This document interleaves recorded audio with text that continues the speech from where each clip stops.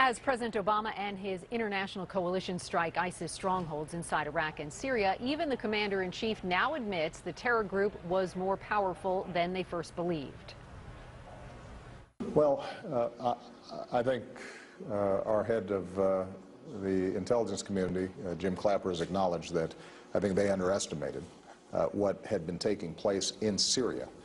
I mean, he didn't say that, just say that we underestimated ISIL. He said we overestimated the ability and the will of our allies, the Iraqi army, to fight. That's true. That's absolutely true. That was the president last night on 60 Minutes, placing the blame for ISIS's unexpected growth right on the shoulders of his director of national intelligence, James Clapper. You'll remember it was Clapper who told the Washington Post earlier this month this, quoting here, "We underestimated ISIL and overestimated the fighting capability of the Iraqi army. I didn't see the collapse of the Iraq security force in the north coming. I didn't see it." To talk more about this, I'm joined by Tennessee Congresswoman Marsha Blackburn. Good morning to you, Congresswoman. Good morning. So the president admits to underestimating ISIS. You heard it there from his interview on 60 Minutes. They have a plan in place, which you supported. What more do you want them to do? Well, first of all, I think it's important that we acknowledge that the president says they learned a lesson, they underestimated, and my hope is that if it took him 6 years to get to this point, that he is going to be aggressive going forward. Now, we also know that General Austin had briefed him that they needed to have that residual force in Iraq. And we're seeing now that they're going to leave a residual force in Afghanistan. All of that is good. As we move forward, I think what we have to recognize is what we are hearing is people are saying this is not going to be a few weeks or a couple of days of airstrikes. This is going to take some time to deal with ISIS, ISIL, and Khorasan, and all the al-Qaeda splinter groups. So my hope is, and I agree with Senator Barrasso and Speaker Boehner, Congress should go back to D.C. We should have a debate on this. We should be given those classified briefings because the American people want to make certain we take the steps to protect the homeland, that they are free to go about their daily lives, living their lives here in a country that is safe and secure. And there is nothing more important right now than the security agenda and making certain that we do everything to protect this nation.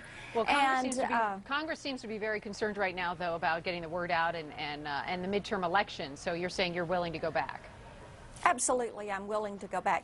There is nothing more important than providing for the common defense and making certain that we are making wise decisions on that.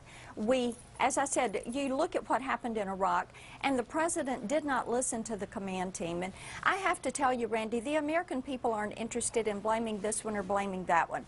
What they want is the job done. We know that this is a threat. We know it's a growing threat. We know there are issues in Syria. We know there are issues in Iraq. We're looking at the prospect of the southern border, the impact there, terrorist-linked individuals coming across that southern border or the northern border. What people want to do is to make certain that they are safe and secure and able to live their lives, and that we are going to protect those freedoms here.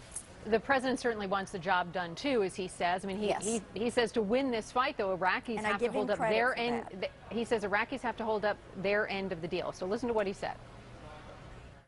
With the allies, with their ground troops, and if we do our job right and the Iraqis fight, then over time our role can slow down and taper off. The Iraqis have to be willing to fight. Now, Americans say they do not want a ground war, and in fact, a new CNN ORC poll shows that 6 out of 10 oppose ground troops in the fight against ISIS. So do you think, in terms of how this conflict can be won, can it be won without American boots on the ground? We need all options on the table at this point in time, and the president needs to talk a little bit more about who all is going to be in the broad coalition. You know, it's coming to us in bits and pieces, and we welcome every country. Every country that comes in. Are you opposed to boots on the ground, or would you welcome it? we need to leave all options on the table, and there again, it's inappropriate to say I'm for this or against this, or we're going to do this or not do this, and we don't need to have everybody in Congress and the Senate trying to be a commander-in-chief. We have one commander-in-chief. We have one joint chiefs of staff. We need to be listening to those that are there and then taking the advice of the commanders in the field. As I said, go back to when we came out of Iraq, and General Austin had recommended 24,000 troops be left in Iraq. And, you know, having that presence around the globe, that makes sense to the American people because they have family members that are deployed all around the globe helping keep the peace. We are the ones that take the lead in keeping the peace.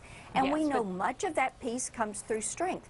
So right now, what you need is open minds, listening to the wisdom of those that are a part of the command team, and then thoughtful, wise decisions being made with the end goal in mind: annihilate ISIS, keep the homeland safe, get rid of this Al-Qaeda and this terrorist threat. All right. Now, what the recipe is going to be, I don't know.